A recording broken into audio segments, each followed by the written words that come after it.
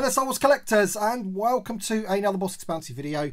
And in this video, myself and my son are going to be opening some more older Star Wars figures, and we've got some really cool ones to open actually. We've got a Power of the Force figure, we've got a 3.75 inch Black Series figure, and we also have a comic 2-pack which obviously has 2 figures in it, so that makes 4 figures in total that we're going to be showing you today. And first of all, we have one that my son picked up today. We went to a shop called Retro by Ronnie, which is in my hometown, and it was like a Star Wars day there, and they had loads of characters in cosplay. Really awesome. We saw, who did we see? Boba Fett and Mando. Yeah, we saw Boba Fett, we saw Mando and the child. Who else was there? Chewie, and there was some stormtroopers. There was a biker scout, I think. Rebel Fleet Trooper. Han Solo in Bespin. It was awesome. Anyway, Retro by Ronnie is mainly, as they say, retro toys. There's all sorts of toys in there, but they do sell a little bit of modern. And on this occasion, my son wanted to pick this figure up. Now, why did you want to pick up 8D8? Because he's in the Return of the Jedi and the Book of Boba Fett. Right. Okay, so let's have a quick look at him. So this is the Power of the Force. This is the freeze frame. You can just see there. You can see 8D8 branding the Gonk droid there. So you do get the branding machine inside here, or torture machine, whatever you want to call it. And of course, these were made by Kenner. So there is the back of the card, Power of the Force. And as you can see, this cost £6.99. Which isn't too bad. So we're going to open up this one first and check out the figure. Okay then, so first of all, I've got the light round the front here, so we can just show you how cool the freeze frames are. These are really awesome. You get to see the scene from the movie as he's torturing that poor old Gonk droid there. So there's that. But now we'll quickly take a look at the figure, and Little Bossk can let you know what he thinks. All right then, so here's the figure. Okay, and as you see, you do get the sort of contraption that is the, the torturing unit, whatever you want to call it, the branding device, I think they call it on the package. And the 8D8 figure for me isn't too dissimilar to the original vintage Kenner version. Slightly updated. The main body of him is pretty much the same, with the same markings and everything. And there's the branding device, as I mentioned. The handle is articulated, so that does move, and apart from that, it doesn't really do a lot else, but it looks pretty good, so I do like that. Now, what do you think of the figure, Little Bossk himself? Do you like the figure? I really like the figure because when you put a light behind his head, his eyes light up. Yeah, now, on the back of his head here, he's got this little yellow sort of piece of translucent plastic, which is awesome. And yeah, he's absolutely right. So let's move the light around and let's see if we can get his eyes to glow. So there you go. Look at that. That's awesome. Really good. They glow yellow through that piece of plastic. So that's really good. And as Little Bossk said, he is in the Book of Boba Fett, regardless of, whether you happen to like that show or not. It was pretty cool seeing 8D8, even though it might not even be 8D8, but it's the same kind of droid. You know what I'm trying to say.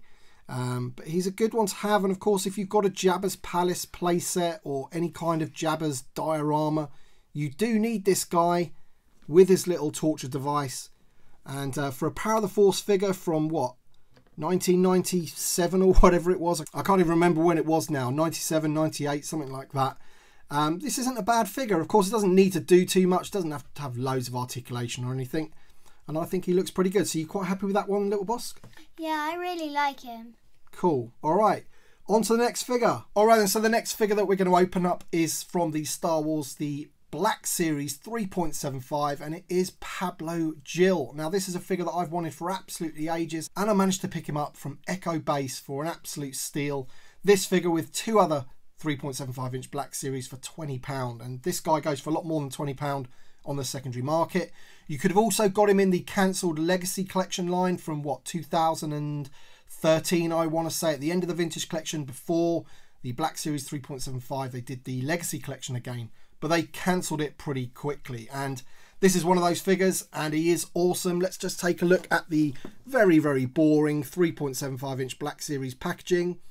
It's just got an orange line on it, isn't it? It was supposed to be a bit more like elegant, I guess, to bring in the adult collectors, but I don't really think it worked. And also the glue on these ones was terrible. The bubbles used to fall off. In fact, the other 2 that I got with this one, the bubbles are completely off, and you can see some tape holding it on there as well. But yeah, Pablo Jill, Can't wait to open him up. Let's take a look. All right then, so here he is out of the packaging, and he is one weird looking Jedi, isn't he? Really crazy design. And what's the first thing you noticed about this figure, Little Bossk? That he's got an upside down head. Yeah. He has, isn't he? It's such a weird character, but he's awesome. So of course this is one of the Jedis that was in the Battle of the Geonosis Arena, along with Luminar and Dooley, Ayla Secura, Kit Fisto, you know, a load of other Jedis basically. And he was one of the ones that ignited his lightsaber when they all sort of, you know, showed themselves in the arena, which was an awesome scene. And what a figure. But once again, yeah, he does have the upside down head, but Little Bossk wanted to say something else about the figure. When you take his robes off, look at these legs. What do you want to say about those legs? What is going on with his legs? Please, someone help him. Look at the state of that. I mean, he looks like he's been run over by a train. His legs are, you know, they're facing the wrong way. They look broken, don't they? And if you haven't got a stand for this guy, good luck, because I managed to get him to stand up, but I wouldn't really want to trust him in your cabinet anytime you open the door or move a figure or something like that, because he is just going to go. But amazingly, he does have rocker ankles, which is like bizarre. I mean, a few of these figures did, like the Anakin from the Black Series 3.75. He had the rocker ankles as well, and this guy has them, and boy does he need them, because look at that leg. That is crazy. Anyway, apart from that, he does have lots of other articulation. Unfortunately, his head doesn't move a great deal because it is quite a big neck, so the head just really moves left to right, nothing else really. But he's got ball jointed arms and elbows and hips and everything like that. As I say, the rocker ankles. So as a Jedi, he's got pretty much everything you need, but man, look at those legs. That is just, I don't know what to say when I first saw those. All right then, so next up we have an awesome comic 2-pack. This is Star Wars Empire number 8. And this includes 2 figures, obviously, because it's a 2-pack and a comic. And this box isn't in too much great shape, but that's okay, because I want to open it anyway. And I do have another one of these, which is nice and mint as well. But if you open it up, you can see the 2 figures inside with the comic there, and then sort of like an example of what's inside the comic. Now these 2 characters are called Cammy and Fixer, I believe, and they were in the deleted scenes of Star Wars A New Hope. They're like friends of Luke Skywalker's, and they were hanging around the Tosche station, I believe. But where else have we seen them, Little Bossk? In the Book of Boba Fett. Absolutely, yeah. So they're the guys that are getting picked on at the Tosche station by the Nikto gang, which is great because obviously it makes having these figures even better now, and it's one that I want to open. So we're going to go ahead and open it right now. Quickly flick through the comic, but more than that, we're going to take a look at these great looking figures. All right, so here's the figures in their tray, but I just wanted to bring this in here. So there's some really good sort of artist impressions of the characters there. And their official names are Cammy Marstrap and Lays Fixer. And if anyone wants to pronounce that surname, you can go right ahead. I'm not going to attempt to in this video. But there they are. We're going to open them up in a second. But first of all, I want to take a quick look at the comic, because there's some interesting stuff about this comic. So here it is. Star Wars Empire number 8 by Dark Horse Comics. And then on the back, look at that. It's the 2008, is it, Indiana Jones line. Some great figures in there. These are the Last Crusade figures, some really good ones there.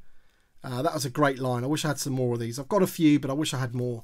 And yeah, if we just open the comic up, you can see there. So that's pretty awesome. So I'm going to read this later on, but for now, let's open these figures and take a closer look. All right then, so here they are out of the packaging. And even though they're not in A New Hope, the full film, you know, they were cut out of it or whatever, I think these are 2 great figures to have in, you know, A New Hope Tatooine setup. Really, really liking these figures. They've got lots of articulation as well. They've got ball jointed elbows and shoulders, knees, nothing on the ankles or anything like that. But they're just 2 great looking figures. I actually really love the head sculpt of Cammy. I think she really looks like the actress, and she's also holding some kind of animal. Let me know in the comment section below what you think that animal is. Little Bossk has got a good idea. What did you call it? I called it a dog, but I don't remember seeing it in the Book of Boba Fett. No, I don't think they had it whilst they're out, did they? But he's looking a little bit Indiana Jonesy himself, isn't he? With his sort of jacket there and everything. You know, Good looking figures, and as I say, just ones to have on the shelf, and particularly because they have now been in the Book of Boba Fett, they're kind of like officially canon within the story and everything, so it's nice to have the figures. So there you go, we have opened up 4 figures in this video. We've opened up the 8D8 for Little Bossk that he picked up today. That's for his little Return of the Jedi setup. I've opened up the Jedi Pablo Jill for the Attack of the Clones, and these 2 awesome figures from the comic pap, Cammy and Fixer, from the Book of Boba Fett, I guess, but really they're from the deleted scenes of A New Hope. I absolutely love them. I think they're great. If you can manage to pick this up on the secondary market, I highly recommend it. 2 brilliant looking figures there. So thank you so much for watching, everybody. Thank you to my Patreon supporters and channel members. Your support is always greatly appreciated. Thank you so much for watching. And we shall see you on the next one.